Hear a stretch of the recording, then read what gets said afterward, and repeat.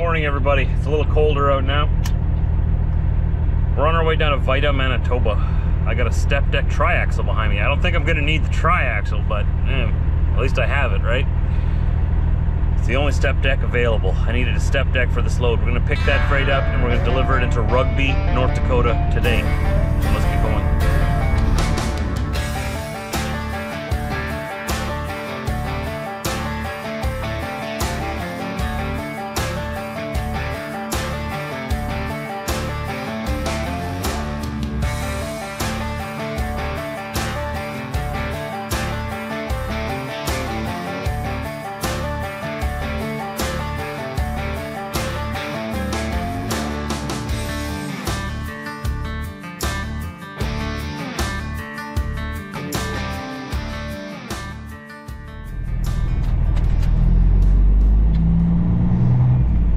Vida isn't too far away from here.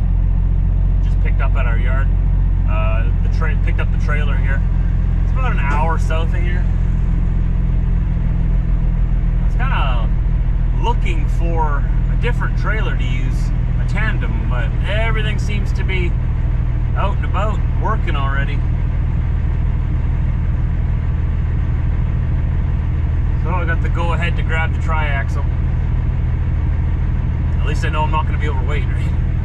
I think I'm picking up like cattle guards, like cattle fencing, something like that. They stack it all up. It's really easy to tie down.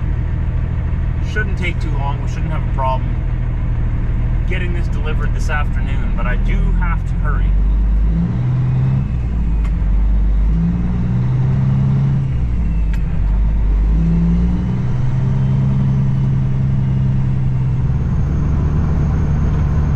Facing straight south at the moment, so we'll be going pretty much into the sun all day. The sun just likes to peek over our southern hemisphere this time of year, blinding everyone who's headed south to warmer weather, trying to keep us up north in the cold, you know, like it does. I installed new headlights on my truck last night.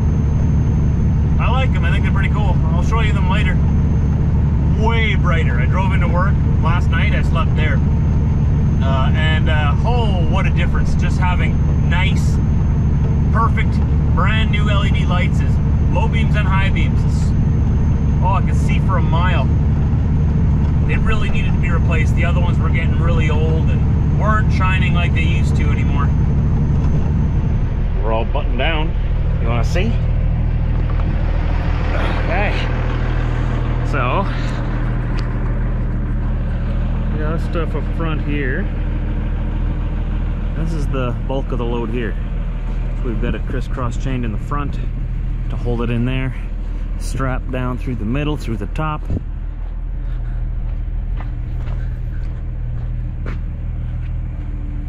And same thing in the back.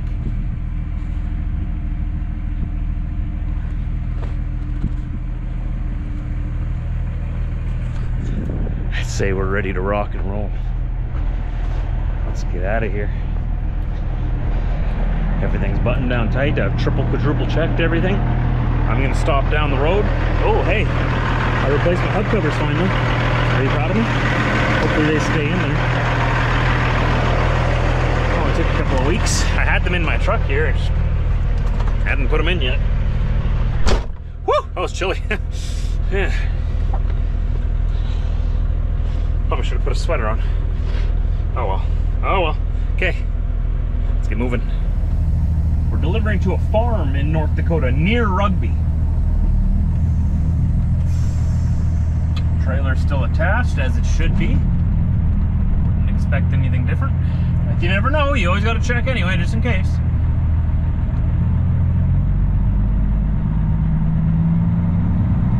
I got to stop somewhere and get a coffee and something to eat.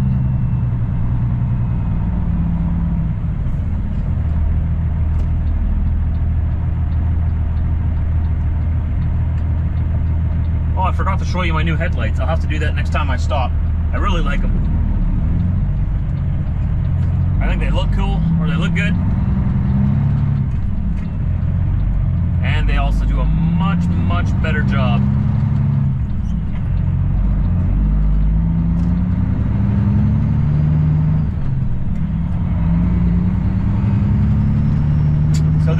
is about, the load itself is about 35,000 pounds, which will put me in the ballpark of about 69, 70,000 pounds gross weight.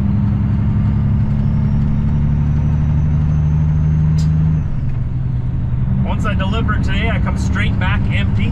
I got a load to pick up, an oversized load to pick up in Winnipeg tomorrow. That's going to take me down to Wisconsin. And then there's a load lined up down there, tentatively. That'll take me straight back home from there.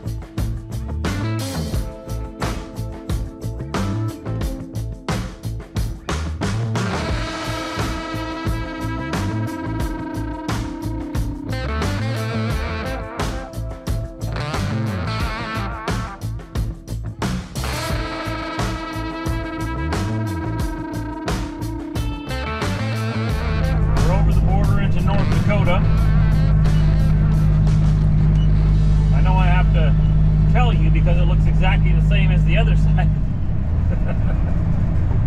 Coming into Cavalier, North Dakota, not the car. I had a Cavalier once when I thought I was cool. It was a 2003 Cavalier Z24. It was actually a good car, you know, a good car. It went a long ways for me. That was my first one. I was 16 years old then. Man, I thought I was cool.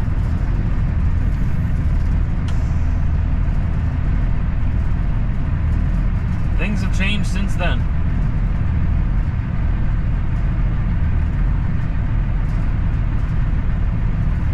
So from here, I believe, yes, we're going to take North Dakota 5, Highway 5. We have about another 2 to 2.5 hours. The customer knows I'm coming. I'm going to be unloading on his farm. We're hoping to be able to get unloaded before the sun goes down. That'll be at about 5:30, and I'm hoping to get there around 4, so we'll have an hour and a half or so so that should be enough. It should all work out just fine.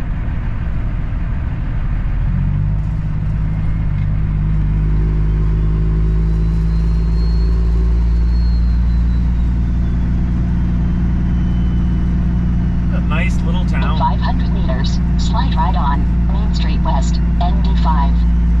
I know I say that about most small towns. It's because I like small towns better than big cities. I'm not a fan of big cities. They're nice to go and visit every now and then, look at all the lights and the big buildings and wow.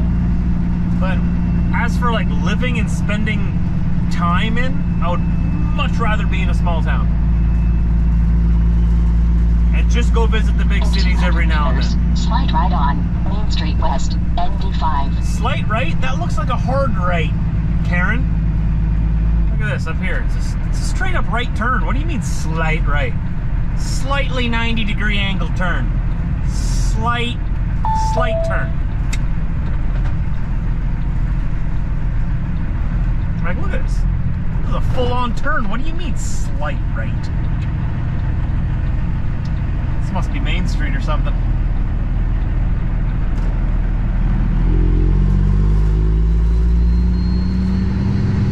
I love all the wreaths and garland hanging over the street here for Christmas. Continue on this road for 91 kilometers.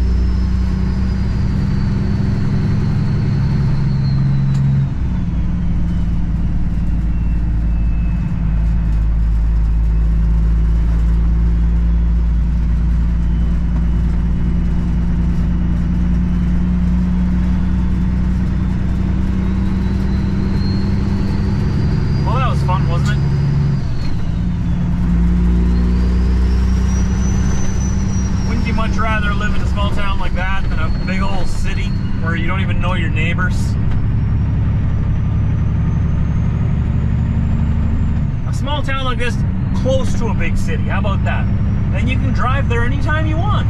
You know, you can go to the hockey game, you can go to the baseball game. Another delivery out to the farm. Down the gravel roads.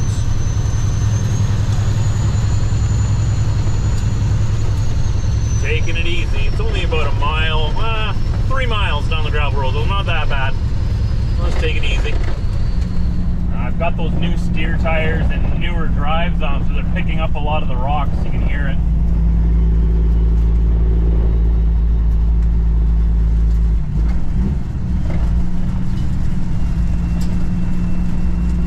Hear that? Oh, I hate that sound.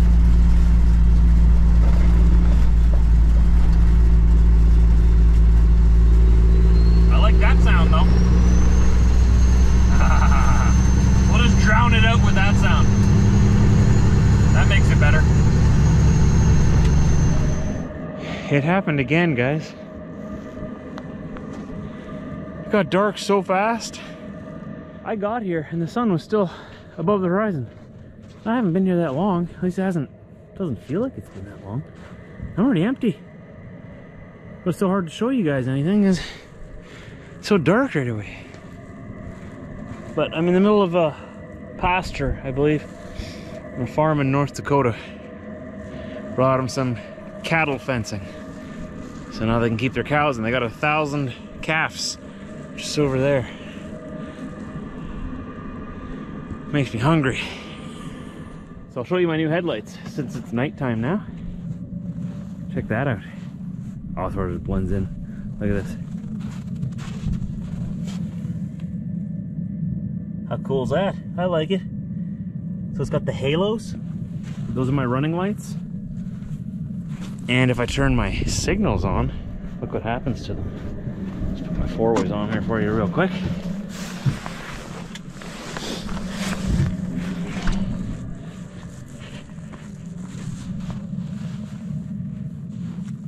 Look at that. But now my marker light over there just went out, so I have to fix that yet before I go.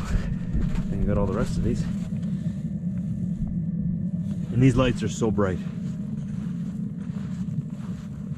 See, the signal light still works well on the passenger side there.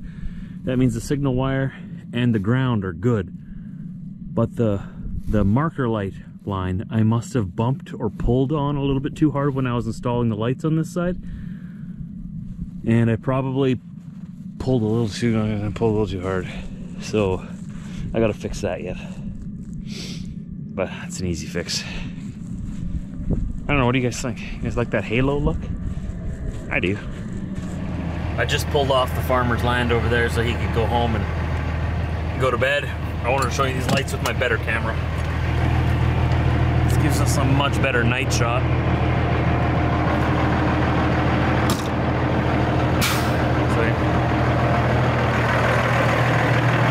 It's pretty bright here, right? That's just from the halos.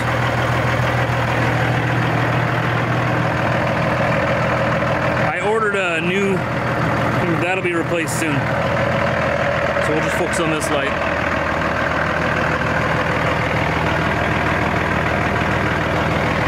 I'll go turn on one of the signals so you can see the difference.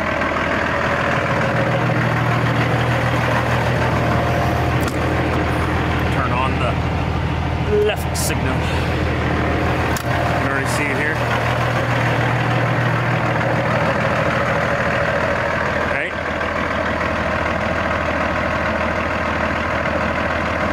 Oh, that bothers me so much. That'll be fixed soon. It's on order. Don't worry, guys. It's on order. Really nice guy. His name was Kyle. The stereotypical plains or prairie farmer, just the friendliest person you could ever meet. I love our farmers. Oh, get out of all these layers. Oh, it's the one thing I don't like about winter. The one thing. One of the things I don't like about winter, not that I'm complaining, is that I have to carry around all these layers everywhere, right? So I got my winter boots on here, I got a sweater, and then I got my winter jacket, and then I got my big fleece winter pants. And if those aren't warm enough, then I have like my big winter coveralls yet that I wear. And then all of my face shields and face masks. I gotta take my boots off now. It's like I'm disassembling my leg or something. Okay, there you go. Okay. They're really warm. I get, these are my winter shoes that I wear. They're workwear. I got them from Mark's Work Warehouse. And they're waterproof. They're really warm. But don't wear them in summer because they're really warm. Your feet will get uncomfortably hot. I wear these. These are my other new shoes. Just actually got these. These are Dakota brand. Fitting as we're in North Dakota right now. I'm not trying to sell you anything. I know you get it. Showing you my shoes, okay? They're blue. Look. They're blue. Of course they are. Those are the shoes that I wear in and out of the truck stops, when there's pavement, when there's not a lot of deep snow, and when it's not too cold. Because those shoes, your feet will get cold in, even with wool socks. They breathe very well, so your feet won't sweat. Whereas in these shoes, you wear them for long enough, your feet will sweat, and they'll stink. But your feet will be warm and dry. All right, let's get some paperwork all organized here. Then I'm gonna head back to Winnipeg. I gotta drop this trailer off in our yard, pick up a different step deck, one of those lower deck ones. We call them boat trailers. One of the lower ones, I gotta pick up that because I have an oversized load to pick up in Winnipeg tomorrow. That's gonna take me to Wisconsin. That should be fun. Let me clean things up a bit here and we'll go. Just to give you an idea of how bright these lights are, those are just those running lights, right? I'll turn on my dims. And my high beams. Kapow! I love it. Going back through Cavalier, North Dakota now at night. And they got all this garland and wreaths lit up. In 200 meters, slide left on Division Avenue, ND18. So this town does Christmas right. Look at that big Christmas tree off to the side there. Every lamppost has one too.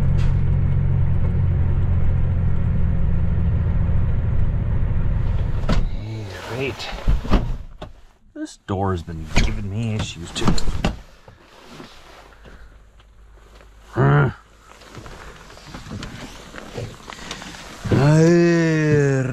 let's turn on all our lights. There we go, so we can see what we're doing. No, I want to use one of these pairs of gloves, because they're insulated a little bit. Yeah. Well, I'm gonna leave this trailer here. I was supposed to pick up what we call a boat trailer. Like I was telling you earlier, it's a step deck, but it's got a lower drop than our other step decks, right? I need one of those for my load tomorrow because it's an oversized load and I need the lower deck. I'm not seeing anywhere. Like, this is a boat trailer here, but it's red tagged, so I can't take this one, right? This one right here has got a red tag on it, and that is because this one has a broken airbag mount under there, so definitely can't take this one. But that's a boat trailer, so it has a little bit of a where's an example of a regular step deck? I don't see one. Way out there, but the fisheye lenses you probably won't be able to tell. It's not quite as low, right? I'm so glad my bunk heater is working now. I forget if I told the vlog already or not, but this weekend in the shop, I ran straight kerosene through it for a few hours on high. I was told by Google and by the internet that if I want to fix my soot problem inside my bunk heater, I should run it on high for a few hours just on straight pure kerosene. So what I did was I found out where the pump was taking diesel fuel out of my tank. It's on the driver's side. I took it off the fuel tank and I dipped it into a jar of kerosene and I cranked her up and I let her run for like 3 hours. And now it's running just fine. So now I don't gotta get it fixed. So it did work. Google was right. If you're wondering how to clean the soot out of your bunk heater, you should be doing this regularly from what I've heard. Hear it running now? That sounds good and healthy. And no smoke. And you see that? Solved my problem. Just burning it for 3 hours on kerosene. If you do that every 3 months, even every year, once a year, crank her up on straight kerosene, that's supposed to keep it clean. So that's something I'm gonna do regularly. If not every quarter, every 6 months. Like every 3 to 6 months. Just to keep that thing clean. Kerosene burns a lot hotter than diesel fuel, right? And you let it run on high to burn off all the soot on the burner inside of there. I don't know all the science of it, but Google was right. It worked. So if you're wondering, it worked. Saved me some money. A few $100s at least. And all it cost me was a $20 jug of kerosene, and I only used half of it. So $10 of kerosene fixed a few $100 problem. So, let's get rid of this trailer. And I'll do a loop around the yard to see if I can find a boat trailer, but I didn't see one. Oh, this is one of these, kind of likes to groan. I know, you're sad to see me go. It's crying, I know. Let it out.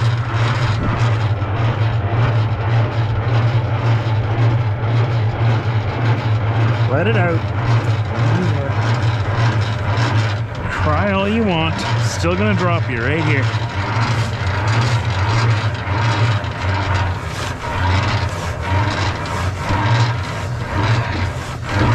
There you go. Grab my tarps off here yet too.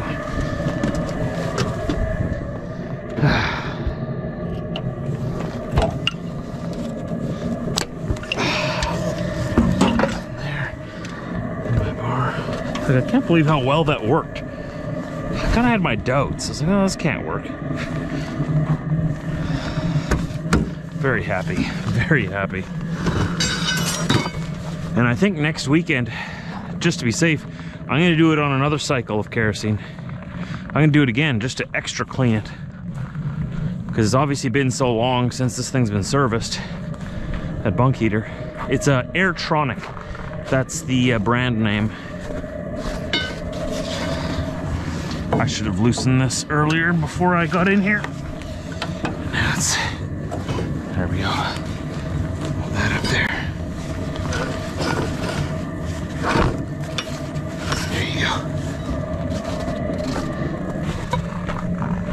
go. And the thing fires up now right away, first try.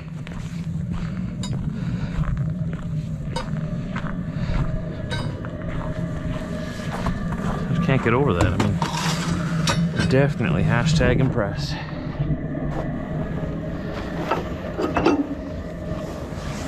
Oh, the flatbed life.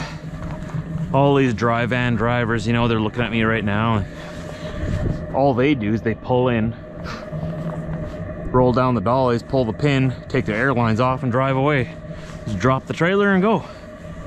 Not so for the life of a flatbedder.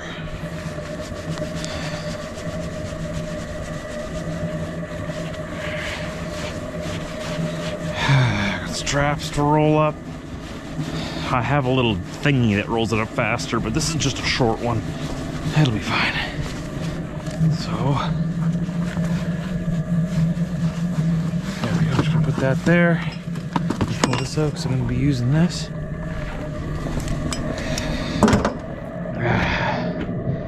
So I have 2 end tarps and 1 center tarp. The way I tell them apart when they're rolled up is the center tarp I put 3 bungees on. The end tarps, I just put 2 bungees on. That's how I always know which one's my center tarp, and I don't unravel this whole thing just to find out it doesn't have an end flap on it. That's annoying. Roll it all the way back up for no reason. Oh, I'm gonna be buying new tarps within the year, hopefully. They'll be blue again. But for now, these are holding out. Still got a pretty good patch kit for them. These tarps all together are about 230 pounds. Plus all the snow and ice and water that gets stuck in them. It's probably about 240, 250 pounds. I've got this little guy here. I'm just gonna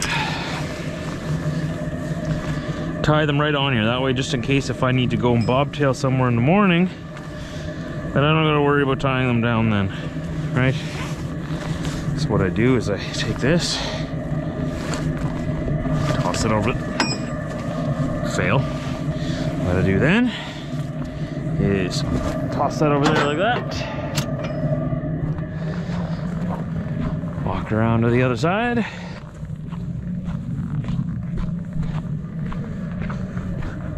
the yard's quiet tonight. Take it from here and hook it onto my frame under there. Those tarps stay very close to me all the time.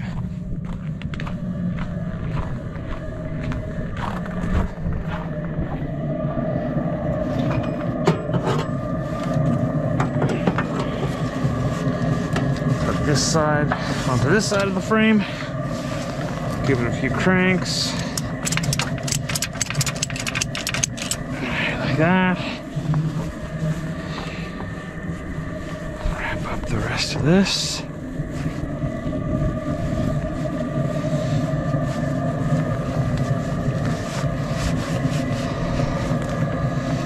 Just like that.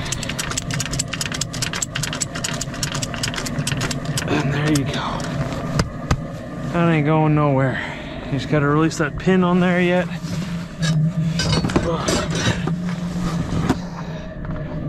Underneath here is the last thing I do. We are now decoupled. And this truck and trailer are about to have a divorce and separate. They've been married all day.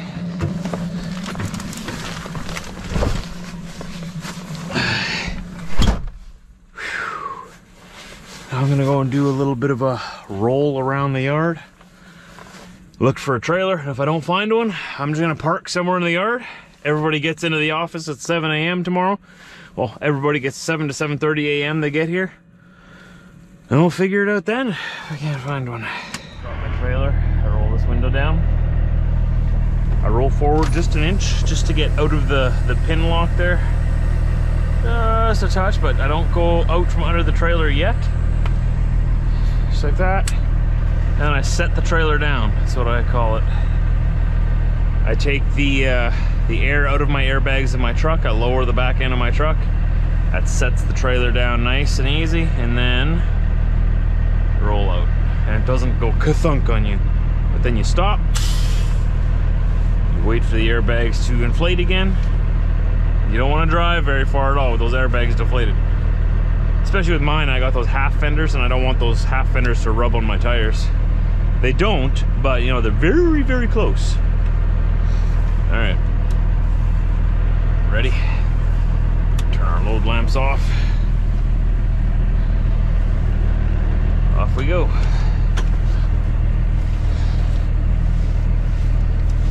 So, oh, there's somebody there. Is that a boat trailer?